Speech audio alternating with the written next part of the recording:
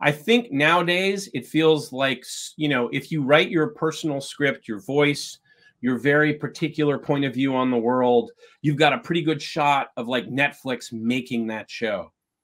I would say that's a bit apocryphal. Yes, it would be great if it got shot and it got made. And that is certainly your long-term goal. But if you're just starting out, again, the odds of creating something like that are pretty big.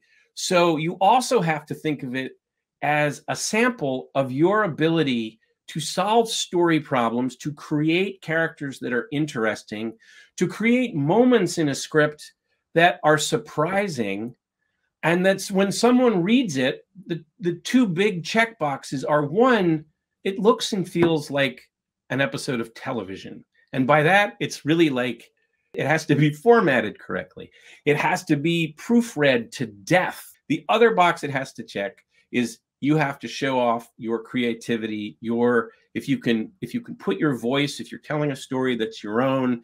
If, again, for me, I look for moments that surprise, where a character will do something, or where you're able to kind of dramatize a moment with action that without dialogue, that's kind of, oh, I didn't see that coming, or it has some sort of cinematic poetry to it.